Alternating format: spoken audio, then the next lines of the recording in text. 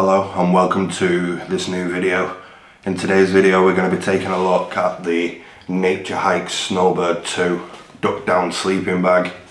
I'm going to go over a few specs on it and then I'll get the sleeping bag out, show you some of the features. I've used it for over a year now and yeah, without waffling too much, let's just get straight into it. As always, got a cup of tea.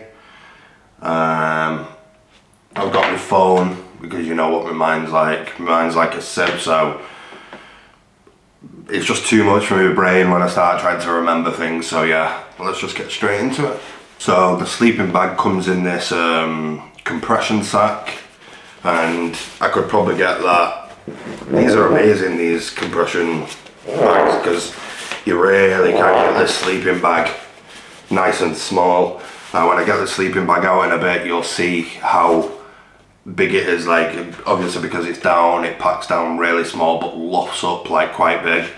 So that's one of the things I love about it. As I said in the intro, I've used this sleeping bag for over a year now. I've been in -6 in this sleeping bag and it's kept me toasty warm all night.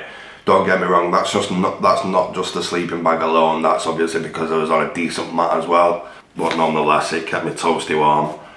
It was -6, felt like -9. So with a wind chill, felt like -9, do you know what I mean? That is cold conditions. We're gonna go over some features. So the Snowbird Mummy sleeping bag selects a 650 fill power high quality white duck down with a 380 gram filling. Obviously the one I've got is a 560 gram filling, so obviously I can go slightly into colder conditions with it. The Mummy sleeping bag fabric is soft, breathable and water repellent nylon that adapts to the multilateral nature of the outdoor climate. So it's actually pretty waterproof. Obviously I used the Lanjan 2, my feet rubbing off the side of the Lanjan 2, and I've woke up many times and the bottom of the sleeping bag's been absolutely soaked. But yeah, it's not got through to the duck down. If duck down gets wet, then it's pretty much ruined.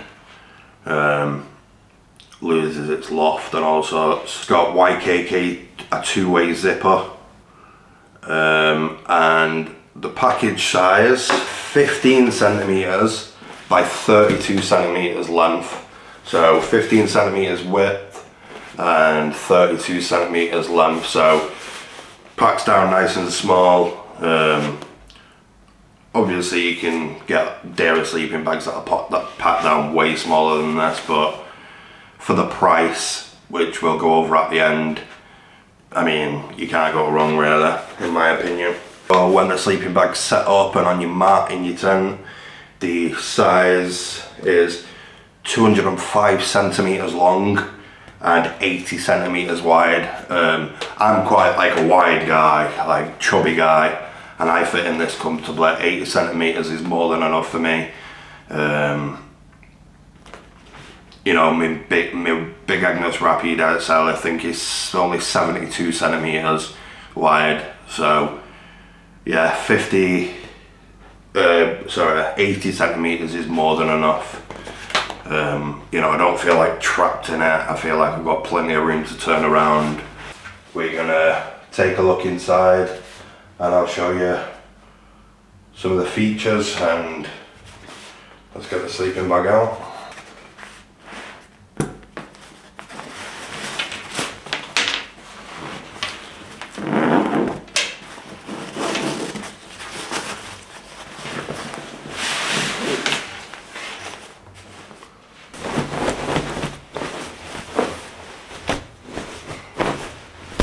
So this is the sleeping bag out of the bag, lofted up. As you can see, it lofts up really nicely. So we're going to go over some features. So as you can see, YKK zips, that's a dual zipper. So you've got a zip there and then you've got a zip at the bottom as well. One thing I like about this sleeping bag as well, it's like a 3/4 zip, so it doesn't go all the way down to the bottom of the sleeping bag. which I really like, that little feature. So you can still like turn it into a quilt if you wanted as well. It's got a nice U-shaped comfortable hood with a drawstring cable to cinch it up so this can go nice and tight around your face, stop them cold drafts getting on you. I have to mention this little feature. It's like a U-shaped little cover that sits around your neck, and that'll just stop any cold drafts getting down into the sleeping bag and making you cold. So when you lay down, that just sits on your neck. I tend to see myself not really using this because you just sweat really badly. Like, it really does make you warm, and it really works as well. So yeah, I really do like that. So just a couple more things to mention. This bag comes in 6 different fillings. So you've got the 350 gram fill, the 380 gram fill, the 510 gram, the 560 gram, the 650, and the most expensive one and the biggest one, 980, which I'm pretty sure that goes down to like -10. So obviously if you wanted to go in really cold conditions, like I said before, I've been like, I'm not sponsored by Nature Hike. Obviously I'm not that big on YouTube yet. I've been in really cold conditions in this sleeping bag. As I said, my mat obviously helped with that, but the sleeping bag does a lot of work to keep your body nice and warm.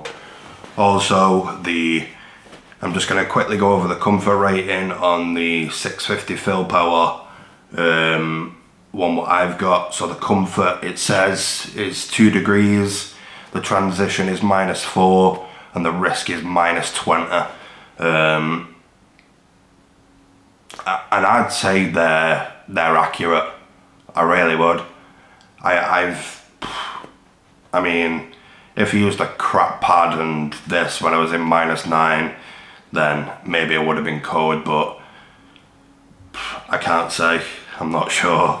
Every time I've used this, I've always been toasty warm. Unless obviously I've got the wrong bed, took the wrong gear with me, etc.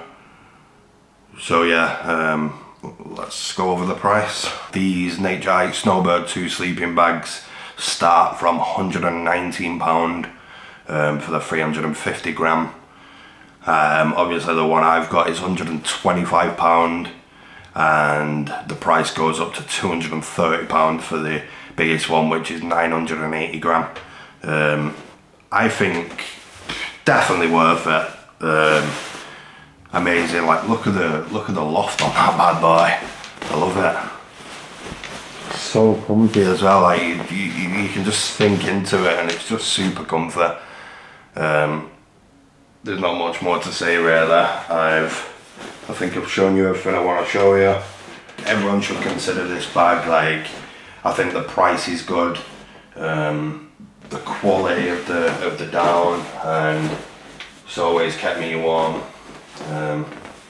And yeah, I've just had no issues whatsoever. And I'm not just saying that. I might be being biased because I do like Nature Hike, but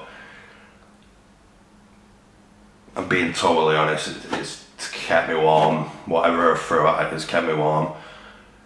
Just remember, what works for me might not necessarily work for you, so please consider that before buying it. So yeah, that's it from me. Thanks for watching. I really do appreciate it.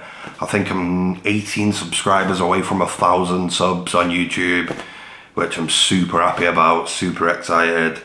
Since I started YouTube, as you'll know if you see my first videos, that was my goal, to just get to 1,000 and go from there. So super excited about that. That'll be a huge milestone for me and a big achievement for me personally. And yeah, if you watched the video, thanks for watching. Please consider subscribing, and I'll see you in the next one. I'm gonna go and take a lie down in this.